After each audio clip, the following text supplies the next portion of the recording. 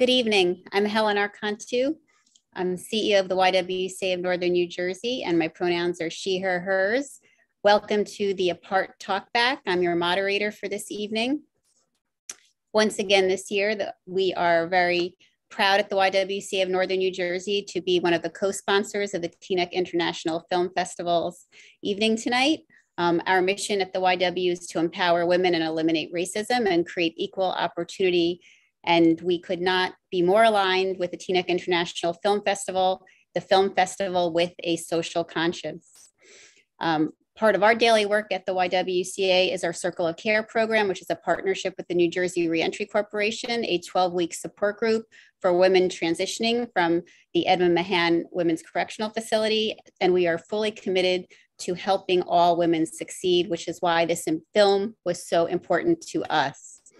After watching Apart, we learned that since the 1980s, the number of women in prison has grown by a staggering 800%. Women are now the fastest growing segment of the prison population, and 80% of the women entering the system are mothers. Most of the women in prison today are there due to drugs or drug-related charges. Almost all have faced an early trauma of physical abuse, sexual abuse, or a family legacy of drug and incarceration. Their stories provide a vivid picture of the challenges these women face when returning home, especially around finding work and housing and restoring relationships with their children. This evening, again, I'm so proud to be part of this, sharing this important film to help elevate these stories and to help build awareness and tolerance. Please join me in welcoming our guests this evening for our talkback, Ms. Malika Kidd. Malika is the Reentry Program Manager at Cleveland's Lutheran Metropolitan. Malika was released from the Ohio Department of Corrections after serving 14 years for drug trafficking in 2015. Her last 4 years of her incarceration was at the Northeast Reintegration Center, where the programs that she was involved with gave her confidence, leadership skills, higher self-esteem, and the ability to work under pressure.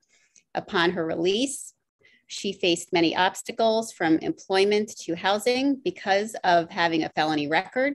She overcame those obstacles and was hired at the nonprofit organization Lutheran Metropolitan Ministry. She started her career there as a kitchen supervisor of the groundbreaking first of its kind in Ohio culinary arts program, Chopping for Change, in December of 2015. And the program started as a pilot with 5 incarcerated women coming to the program. The program grew with students as well as notoriety. Malika's passion and advocacy has been featured obviously in this film, but also in newspapers and videos. In 2018, she was promoted to the program manager of Chopping for Change, and in her role, she motivates men and women. Malika lets them know that positive can come from a dire situation. In doing so, she has received accolades from several organizations, including the 2017 Reentry Impact Award from the Cuyahoga County Office of Reentry. As she continued to work with the Workforce Development and the Chopping for Change program to further her career in education, she obtained an Associate of Arts degree from Cuyahoga Community College in 2018 and graduated from Cleveland State University in December of 2019 with a Bachelor of Arts degree with a concentration in nonprofit administration. Since her graduation, she has been promoted to the Program Director of Workforce Development. She's currently enrolled in an MBA program at Cleveland State University. Her goal is to continue to work in the reentry field and eventually create a nonprofit focusing on housing for women who have children being released from prison. She wants to make the road easier for those coming behind her, and she wants to use her advocacy in higher education, housing discrimination, and employment barriers in doing just that. And so grateful that you could be here with us tonight, Malika. Welcome. Thank you. Thank you for having me. Obviously we all just watched the film, and we obviously have a sense between some of the film and what I just shared from your bio. But could you take us a little bit through your journey through the system and some of your thoughts about how it fails women? So when I first was incarcerated, there was no programming for those with a long time sentence. You were on a long waiting list, and those that had shorter sentences were getting all the different programming. And because of my time, that security level was kind of high. And so you needed, in order to get it decreased, you needed programming, and it was very difficult. So I was just trying to take any program that was available to me. One was victims awareness. Even though I just took it because I wanted to get my status dropped, I realized that even though I didn't have any direct victims, that because of my crime was drug trafficking, following behind a guy and spending the money that he was making, I had indirect victims, including my family, because they were doing this time with me. And so that helped, even though I was going for the wrong reasons. Victims awareness really did help me. Some of the issues in the prison when I first came was medical. Even as I was going through intake, they said, "You got how much time? And you sure you don't need any drugs?" So they were like pushing drugs, which I didn't understand. And I'm like, "No, I'm okay. I don't need any mental health. It was just what it is. I got the time, so I just have to do it." Also with medical, being a woman, I was dealing with some female issues, and they didn't believe me. And they were just like, "We'll give you pain medication." And I'm like, "No, there's something wrong." They wouldn't let me see a gynecologist because that would mean I would have to go out somewhere else, and they didn't want to pay for that. And the issue kept getting worse. And if you don't have family support, they do anything to you. And so my mother was calling, complaining. Finally, they said, "Well, we'll do something." But it was so degrading where they made me use keep my sanitary napkins so they can see how much blood I was losing, and handing it to them so they can see that I wasn't lying. And finally, after all that, and finally having to write it up, and my family calling, they finally did something about it, which there was a serious problem that finally.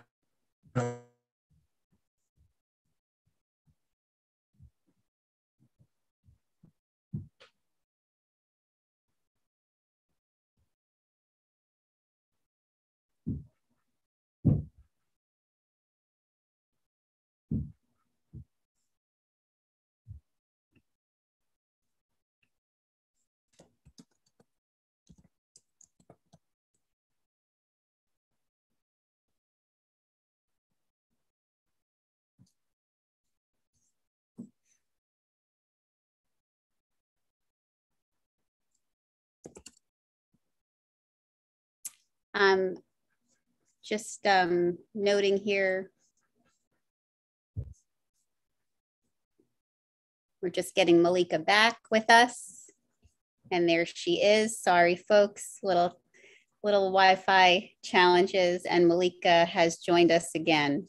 Okay, my apologies. So parole, even when I got the job with LMM, you would have to go in, even if I were just getting a travel permit and I was going out speaking in other states, I would have to wait for like 2 to 3 hours. And I was fortunate because my job was considerate and they understood. But what about those who didn't have that type of job and they had to wait there for 3 hours just to get a paper signed?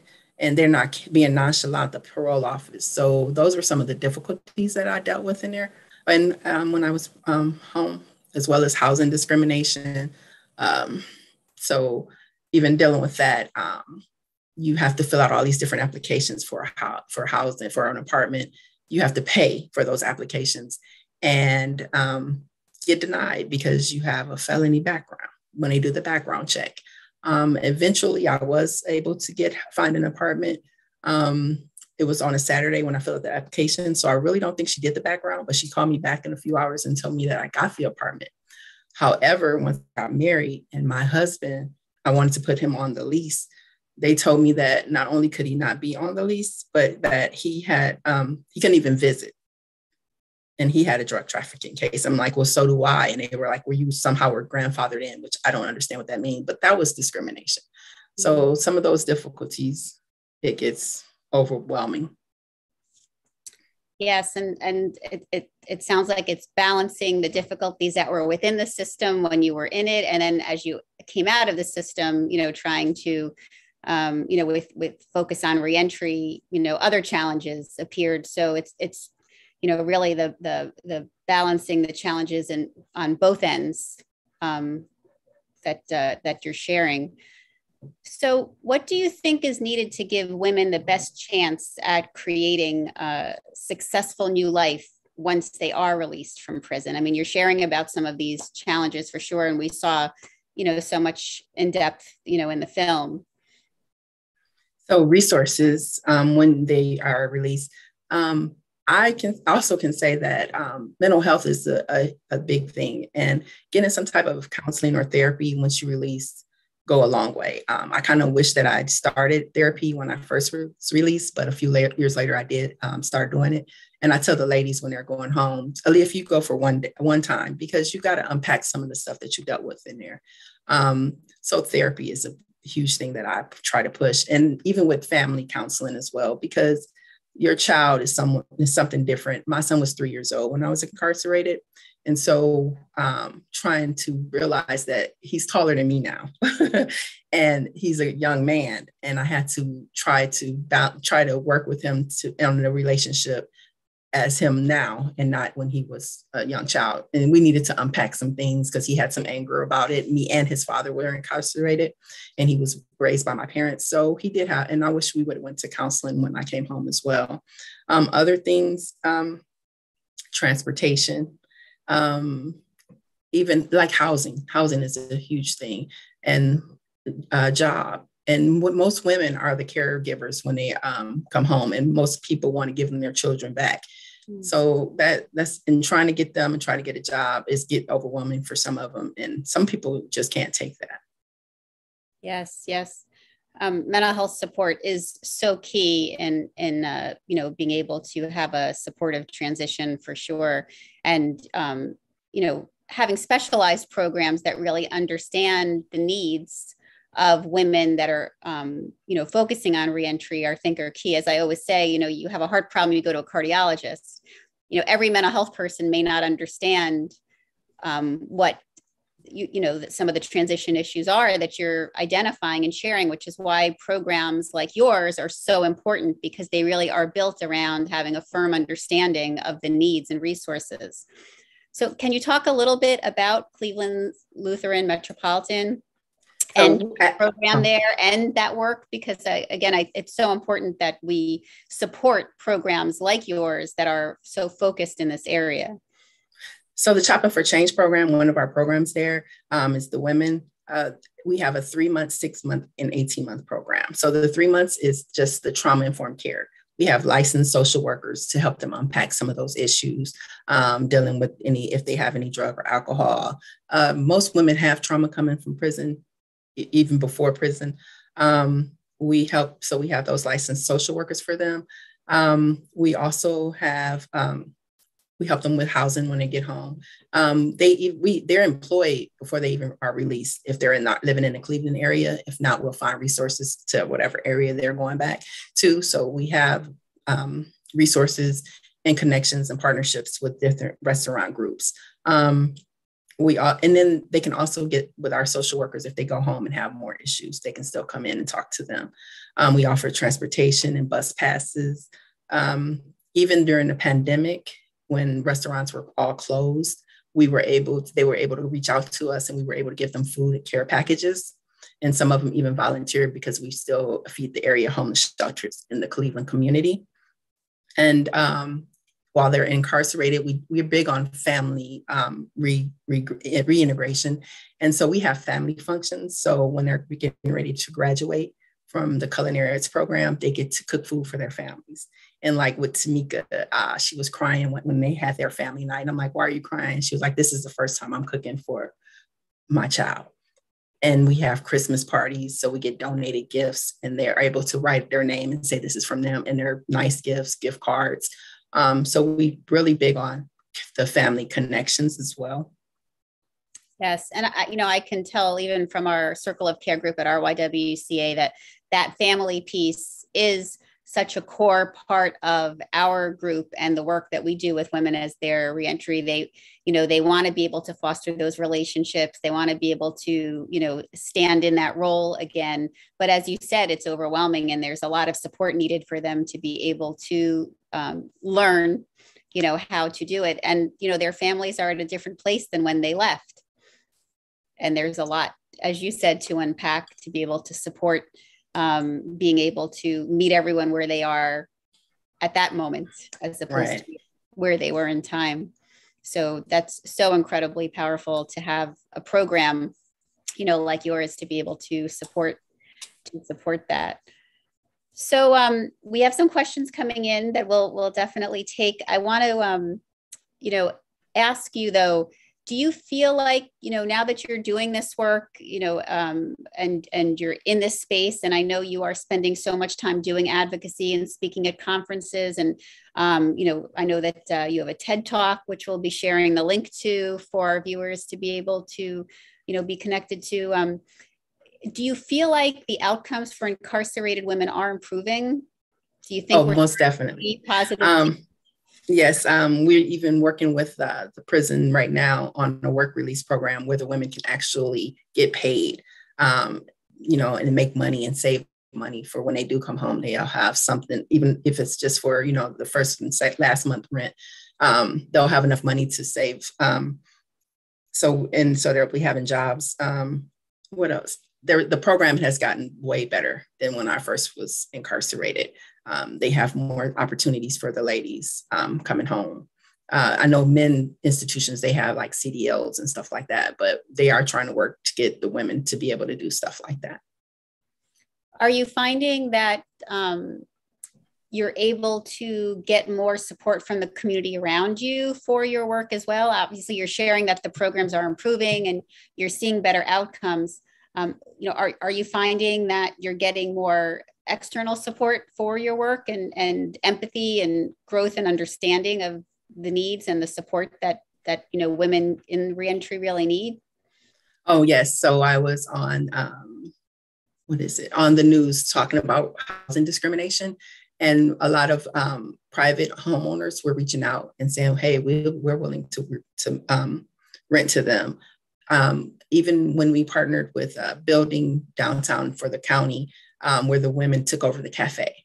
And at first, the staff, they were like, we don't want them feeding us. We don't know what they're going to do to our food. And once they start coming and smelling the food, and they were loving the food, and the line was wrapped around the door. So the stigma is changing. They see, once they get some kind of, relation and see the ladies, they've done catering at different events, and they're like, wow, we're impressed. And we give them, their story, and they're big and impressed in that. We'd have a food truck now that we're working with, taking it around, and it's getting some notoriety, realizing that everybody deserves a second chance. Yes. So some of the questions coming in, just so we can integrate a few of them, as we're talking. We have one question that's about you and your time. And I guess, obviously we saw some of this in the film with some of the other women. How did it work with your sentence? Did you finish out your whole sentence? Did you serve, how did that work in terms of you then transitioning into reentry is kind of the question. So I had the mandatory minimum sentencing guideline, which I was looking at between 20 to 50 years. I ended up with 10 to 50 years. I ended up with 14 years. It was all mandatory, so I wasn't able to be released early. And I had 5 years of parole after that was mandatory as well. So I didn't get to have that. But I am an advocate for them. And when they're working at our organization, we have them helping us with the food that goes out to the shelters. And that's considered community service. And if they have fines and their judge look favorably on those community service hours and take away some of their fines from that. That's great. Thank you for sharing that. And so another questions coming in about kind of programs like yours and that we kind of were introduced to in the documentary. What is the recidivism rate? Are we seeing in terms of return and the success rate? So we've had over 200 women within the last 6 years, and we have only had less than 3% of recidivism rate. And mainly it might be a parole violation or something like that. They left the halfway house or something. It was not a new sentence. And so, although we can put together some of the pieces, what do you attribute that ability to keep that recidivism rate so low? So a lot of them reach back out to me once they are released saying, Malika, I need help with this, or Malika, can you help me with that? And we try to help them as much as we can. We still keep a relationship with them after they're gone. And we have a crowdsourcing fund where they need help with their electric bill or their gas bill or rent. And they help us get that money for them. And so we try to keep them engaged. And if they are in some type of trouble, or they will reach out. Most of them will. So being able to really keep that line of communication open is key in terms of, being able to pull and keep them, in a positive place for sure. And you kind of alluded to this a little bit just now with what you said. One of the questions from one of our viewers is, how is the program funded? I mean, you're talking about different opportunities that, the women need to be able to, keep in a positive place, like these programs to help with, these types of emergency expenses. How is the program funded? And, I'm going to ask the question too, it's not here, but I'm going to take it a next step. How can people support the program even more so? Because we know that nonprofit organizations like yours, like Teaneck International Film Festival, like the YWCA, really the community is the backbone, from that perspective of keeping them going. So tell us where your funding comes from and tell us how we can keep it supported. So we are funded through grants, donations, and some of our social enterprises like the food truck. So that helps us because we don't get any funding from the state for those women. So we try to find other ways to compensate for it, even if the food truck donations and as well as grants that we write. And so like some grants, like when they were and they couldn't come out because of COVID, we were able to get some funding from Verizon Wire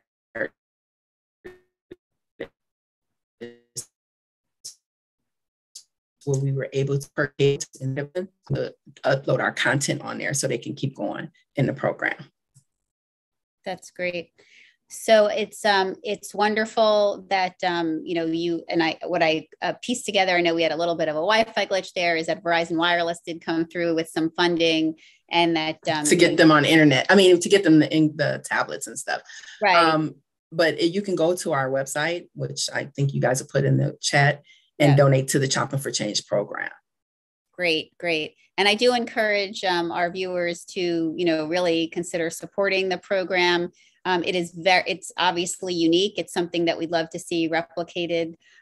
We can see that it works. We can see that it, has an impact. And again, programs, these nonprofit organizations doing this important work really are supported from, viewers like you, as they say. Right. So I know one of the questions that came up too is, and I know obviously you had a piece, in this documentary as well. Are you connected to any of the other women in the film? Long-term, the question is, how are they doing? Do we know anything about their stories, about where they are today?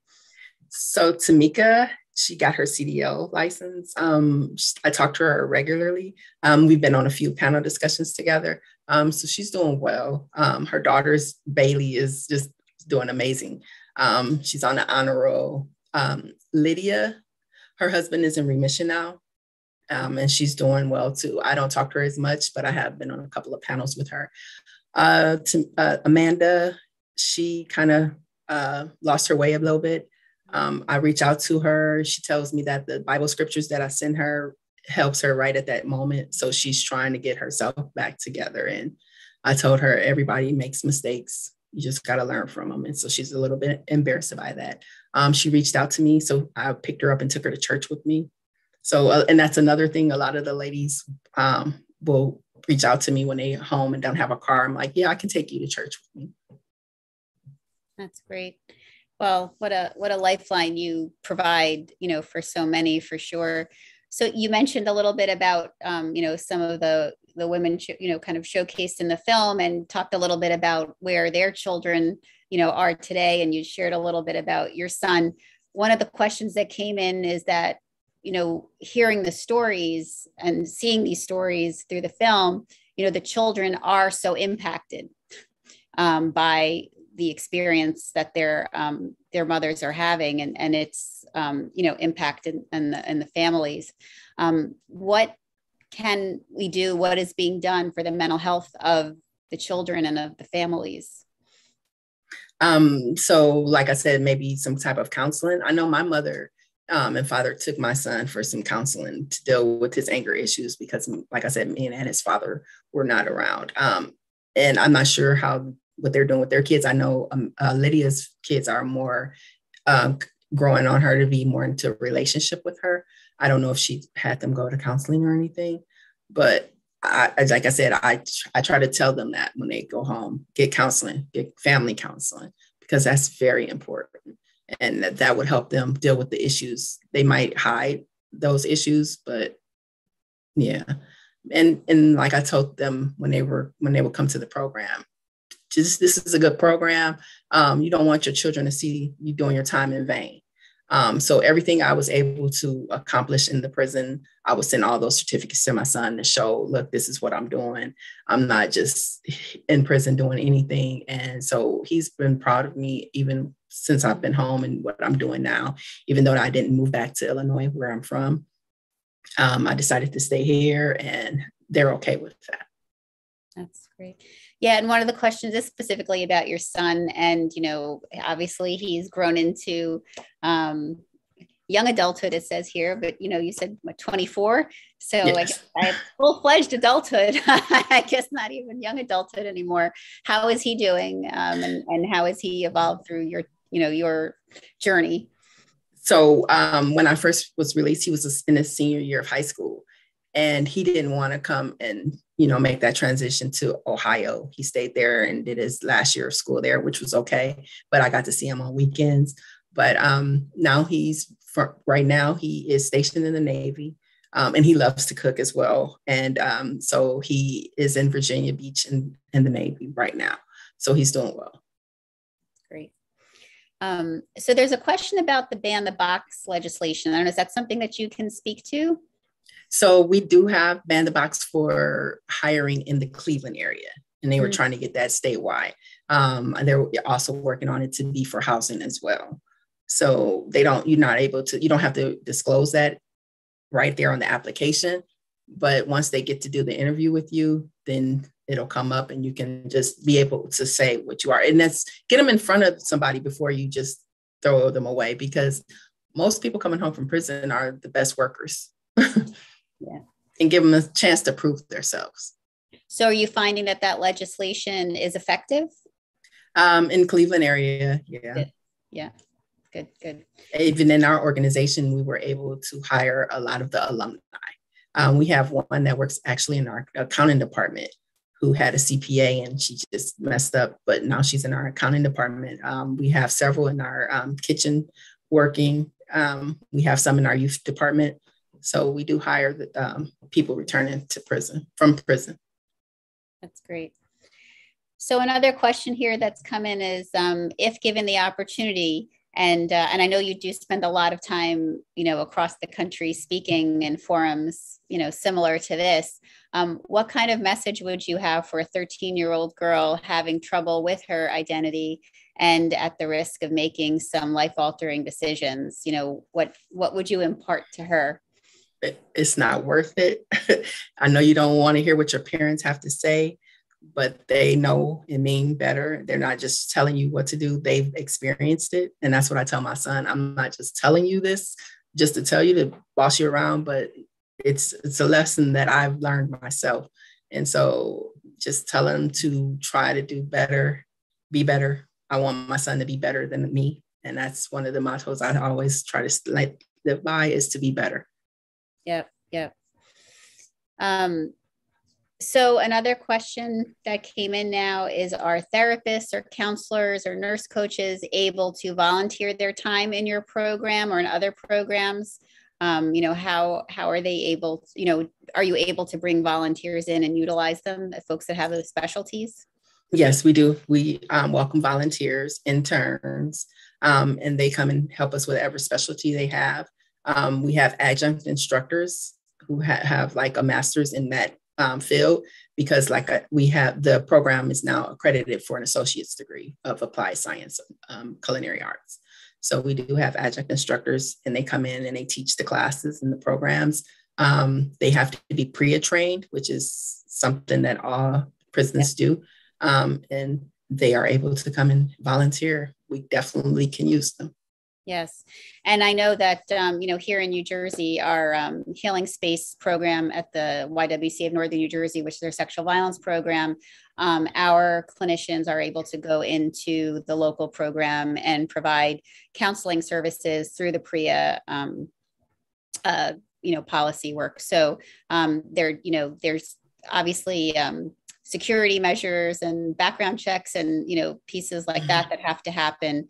But, if you want to be aligned, whether it's working, specifically in the facilities or working with some of the programs like Malika's, or some of the ones we have here, or wherever you are in the country, I'm sure that, there's plenty, not enough, but, plenty that exists that you can connect with. So just let's go back and showcase again for everyone about your program, where it is. I want to make sure that people know where it is, and how many programs like yours. I mean, it's unique. We know that. And I know that, you all have worked to try to make it something that can be replicated, elsewhere, and have tried to encourage that. What kind of success are you having with that piece? And, again, let's make sure we showcase for everyone where your program is. So it's the Chaplain for Change program at Lutheran Metropolitan Ministry, and it's in Cleveland, Ohio. We've had an 85% graduation rate. So we're doing well with the culinary program. In fact, we are about to expand to the men's prison that's in the Northeast Ohio area, and try to replicate that there as well. And I'm thinking about, and obviously we can, see this from the chat. There's so much interest about how to be supportive.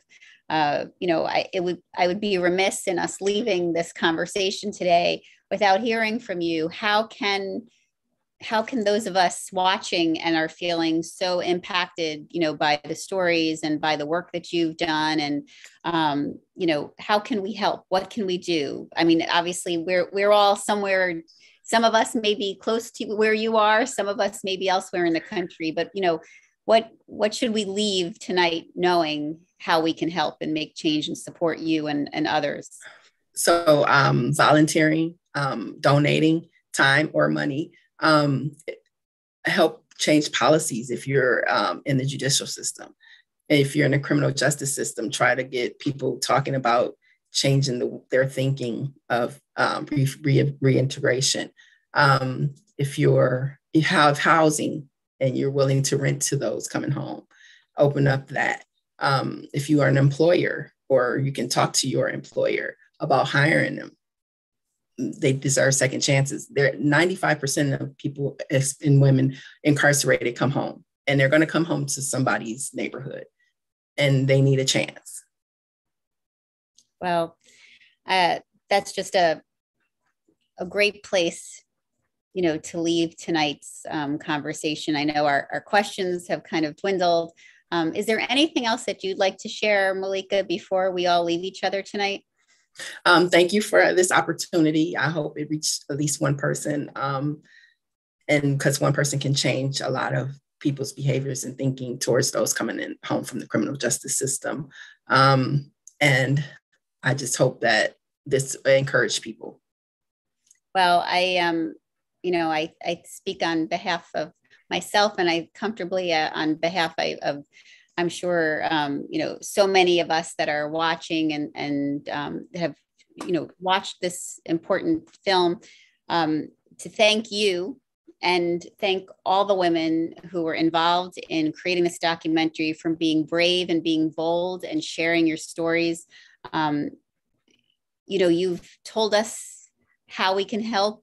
And there is something that each and every one of us can actually do here. You've, given us a great list, and I hope that, we each take note and step in, because there definitely is support that's needed, and we all have the ability to help. But, by sharing your stories, you really helped create empathy and an understanding that we would not have had in any other way. And, it's definitely not only changing the lives of the women that you're working with, but you're changing our lives by broadening our understanding and our knowledge. So thank you so much, again, for your braveness, your boldness, and your tenacity. And so proud of reading and hearing, about your story and the growth that you've personally done, and know that you will be continuing to impact and hopefully have all your dreams realized of your nonprofit and other plans for yourself. We'll be here cheering you on for sure. Thanks. I'd also like to thank, of course, the Teaneck International Film Festival for creating a space like this for stories that are so important, and sharing them with all of us. And of course, the sponsors of the film, Senator Loretta Weinberg, the League of Women Voters of Teaneck, and of course, the YWCA of Northern New Jersey. I believe, I know we're all regulars in sponsoring films that are important like this, because it's so important to share these stories. They are so powerful. Thank you all for joining us this evening. We hope you're inspired. We also hope that you're moved to share this story in some way, integrate it into a conversation, take the link. There's other opportunities to view it.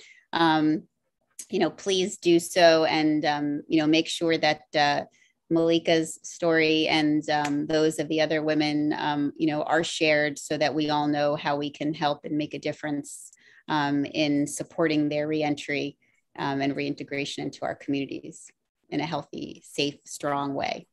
Thank you all, and good night.